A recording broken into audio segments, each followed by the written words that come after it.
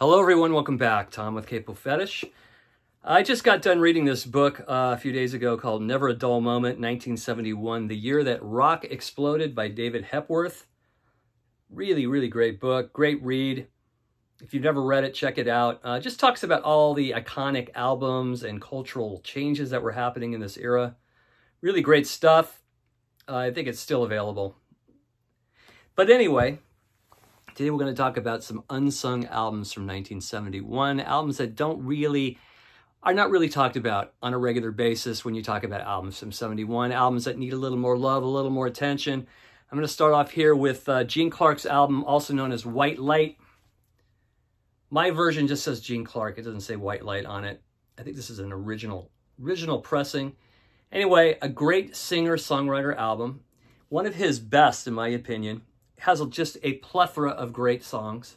The Virgin, With Tomorrow, the title track White Light, Because of You, Once in 100, Spanish guitar, and I think my favorite song in here is Where My Love Lies Asleep. Great melody on that, just great melody. He also does a really great version of Tears of Rage by Richard Manuel and Bob Dylan. But yeah, just a solid record by Gene Clark. One that I don't hear a lot of people talking about. I always hear them talk about No Other, but I think this one is the bomb. So, Gene Clark's White Light from 71. How about the Second Faces album, Long Player? This is a fantastic record from start to finish. It starts off with Bad and Ruin, great rocker. Has one of their greatest ballads, Sweet Lady Mary, with some just heartfelt vocals by Rod Stewart. Great slide guitar playing by Ron Wood. Just 5 minutes of just pure ear candy. You also have Richmond by Ronnie Lane, great track. You also have a live version of Maybe I'm Amazed that they do from McCartney. Really, really cool, really different, more bluesy sounding. Side 2 starts off with Had Me a Real Good Time, one of their best rockers. This is the full version on this particular album. Then you have another live version, an 8 or 9 minute version of this song, I Feel So Good, with a lot of audience participation. It really shows off Rod Stewart's charisma on stage at this point in his career, has the audience just worked up. Great tune. Then it ends with a traditional tune called Jerusalem, which a lot of people have covered. Even ELP did a cover, a really cool cover of it on Brain Salad Surgery. But on here, it's just Ron Wood playing acoustic guitar with his beautiful slide guitar playing. So great varied album by the Faces. I don't think they ever put out a bad album. I mean, they had 4 albums, but this is another just gem in their discography. Long Player from the Faces. Another great singer-songwriter album from 71 is Songs of Love and Hate by Leonard Cohen. This is one of my top 3 Leonard Cohen albums.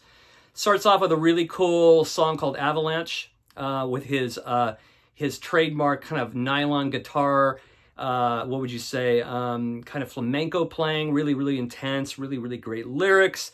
And then you've got one of his most beautiful ballads, famous Blue Raincoat. You have a live song recorded at the Isle of Wight Festival in 1970 called Sing Another Song, Boys. Another great song is Dress Rehearsal Rag. Then it ends with one of his greatest songs, Joan of Arc. And then there's another track I have to mention on side 1, that inside 1. He sounds completely wasted and drunk. And they kept the take, unless he was just kind of doing this as a joke. But there's a live version of this song called Diamonds in the Mine on the same Isle of Wight show.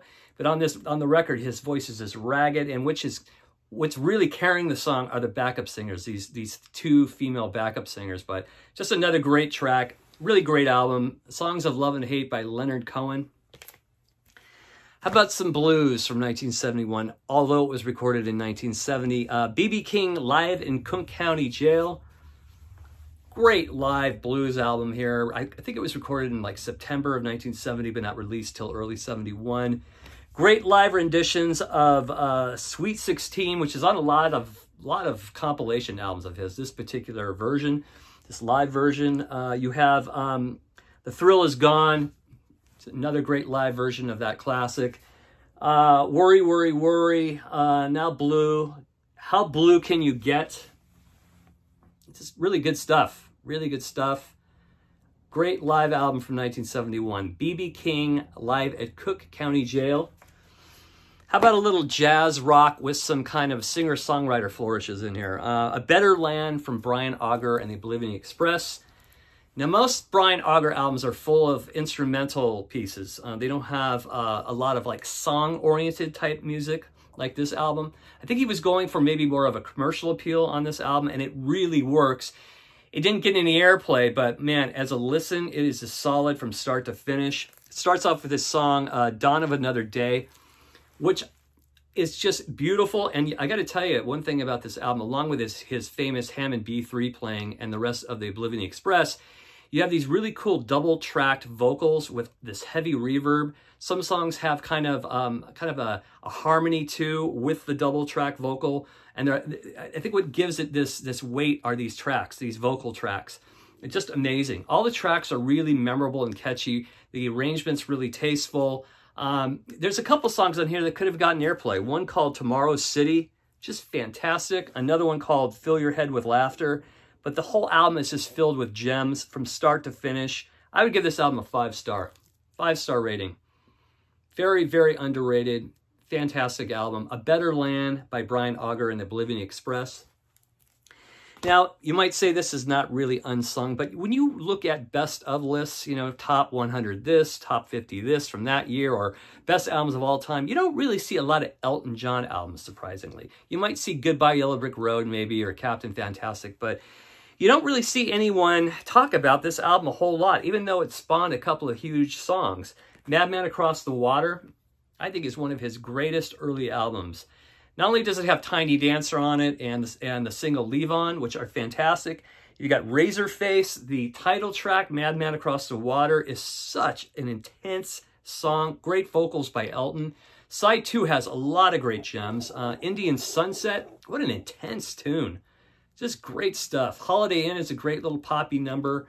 You got Rotten Peaches, All the Nasties, and it ends with Goodbye. I think this is a really underrated Elton John album, along with Tumbleweed Connection. I think those two albums are just solid albums. So Madman Across the Water from Elton John from 1971. How about the third album from the James Gang, Thirds? An album that really doesn't get talked about quite a bit. Has the popular song Walk Away, great song, but one of the greatest James Gang songs, in my opinion, is the song called Midnight Man.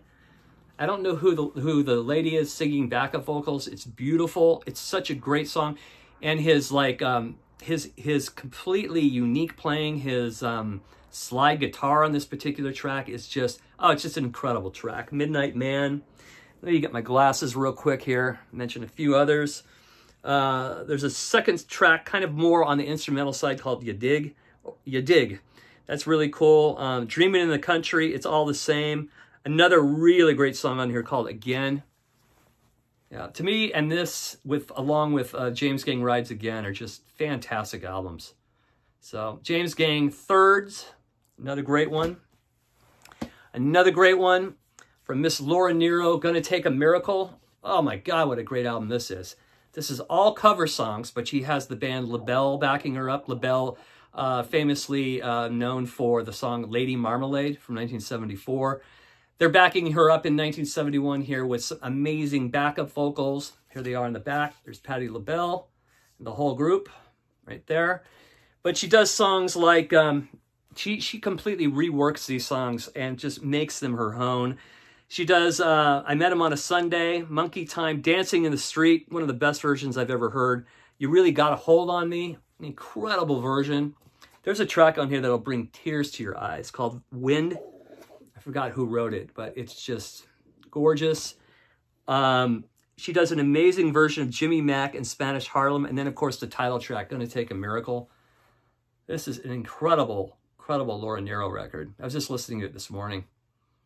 Just timeless stuff. That voice, gorgeous. The arrangements, perfect record. Gonna Take a Miracle by Laura Nyro.